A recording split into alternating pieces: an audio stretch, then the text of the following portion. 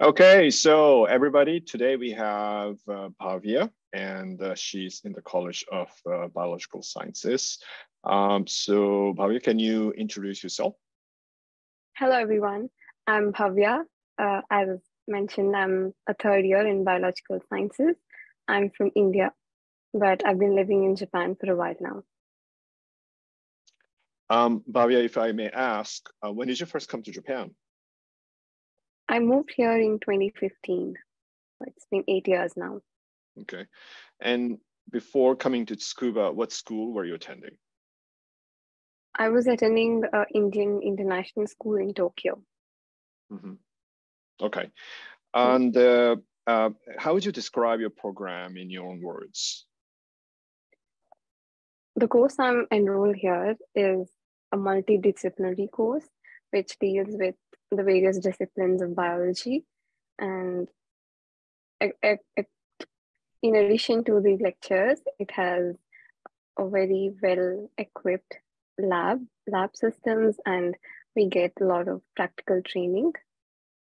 And it's a well laid out course where you can specialize in your disciplines of interest. And the course concludes with a full year of research in your lab of interest. When you say practical training, what do you mean? Can you clarify? There's a set of field courses we can enroll in where we go to these research stations and get hands-on experience of how life works in the nature, and it helps us better understand the concepts. Can you tell us a little bit about those research centers? So there's two for the biological sciences. One is called Sugai Institute. It's a mountainous range, and there's another by the sea called Shimoda.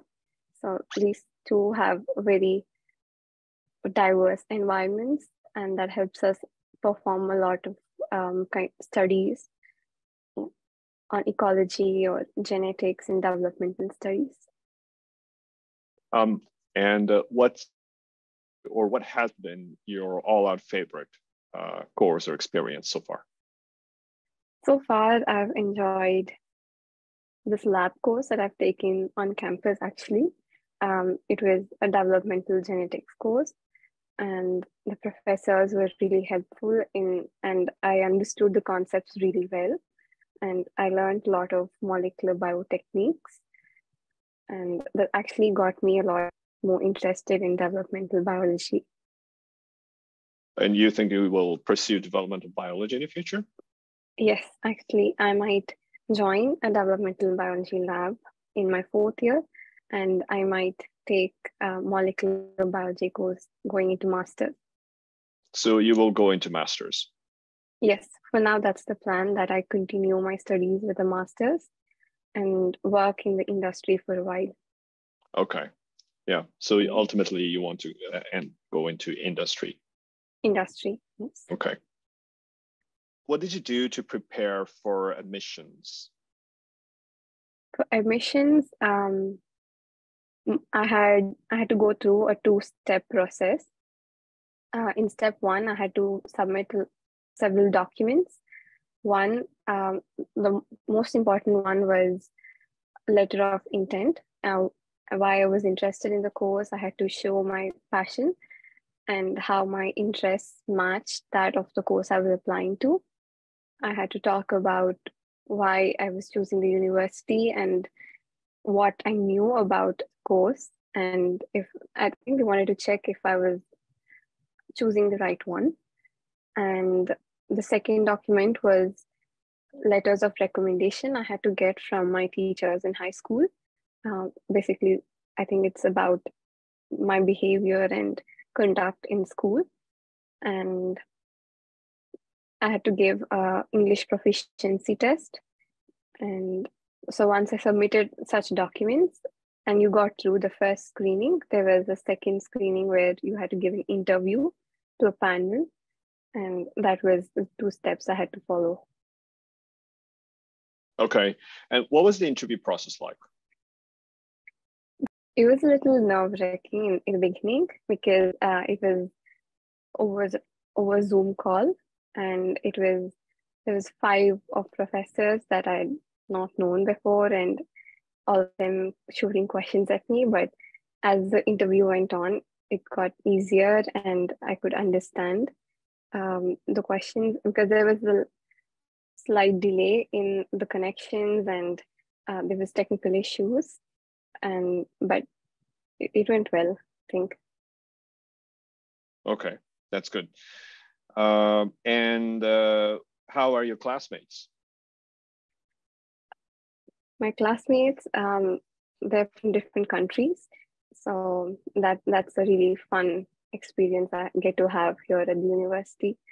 I have classmates from Indonesia and from Thailand, and a few that are mixed race from the States and half Japanese. So there's lot very diverse. And is it a lot more diverse compared to your high school? Oh yes, definitely a lot more diverse than my high school. How do you benefit from diversity, you think? I think it allows me to have a more global mindset. It makes me more sensitive to different traditions, and I think it just makes me more accepting of the differences. And I think because the world is aiming to become global, and every place is the end goal is globalization. I think studying at a university with such diverse student population is like a good inoculation to it. Okay, thank you. Let's talk practical stuff a little bit more. Do you have a scholarship? I don't have a scholarship, but I have a tuition exemption. So that is there's different kinds where you could be partly exempted from the tuition or fully. And I've been fully exempted from tuition for the past 2.5 years. So I've been studying for free so far. Okay. And how's what was the application process like for that? For that, we had to submit a letter of intent as to explain why you were applying and what the need for the tuition exemption. And there is internal screening for the applicants based on performance at the university. Okay, got it. Thank you for that. And I understand that you have lived in Tokyo, yeah, and now you live in Tsukuba with your family. Right. So comparing the two cities, what differences do you find? Tsukuba is definitely a lot more slowly paced. It's a more of a residential city than Tokyo. Tokyo, there's a lot happening. There's a lot more attractions, a lot more activities that you could do. There's more nature, I guess. In Tsukuba, there's Mount Tsukuba very close that you could see probably from any building in Tsukuba. So that's a really pretty sight. And there's a lot of fields and paddy fields and cycling routes. So I think Tsukuba is a city you can connect more with nature.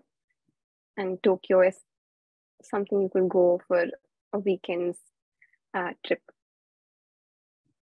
Since you're studying biology, maybe it's a good thing that you are. Yeah, I think I'm a little more biased towards that, but I think having the slow time is really important. Right. What are some challenges that international students might face at Tsukuba? I think not necessarily just in Tsukuba, but maybe overall in Japan, there's the language barrier that not many people can speak English.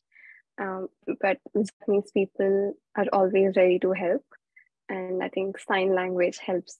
So sign language, sign language it's really helpful, and you can work with it. Okay. Well, that's good to know. Yeah. Okay. And in the future, we talked about it just a little bit earlier, a few minutes ago, but what do you want to do in the future? I want to continue with a master's degree in molecular biology or biotechnology. And I want to get some experience after the master's in the industry. And maybe 20 years or so later, I want to hopefully start my own biotechnology firm in India. Yeah. Great. Wow, that's awesome. I hope it succeeds, and I hope you will get to fulfill your dreams. And it seems like you are getting a lot of sort of like information and knowledge that would set you up for that kind of career in the future here. Definitely. Yeah. Thanks very much. Any last words for our audience? I think talking to my friends and family who live in other countries, a lot of people don't know about the options available in Japan for international students. They're really surprised when I tell them that I study my whole course in English for the really low prices. It might seem scary to study in Japanese in a country where English is not used, but Japan is a really safe and great country with very rich culture and really kind and sweet people and you can study with quite minimal fee and get world-class education. So I think if you're looking for universities in Japan, you should go for it and you're in the right path. Great. Bhavya, thank you so much for your time. And best of luck to you, okay? Thank you.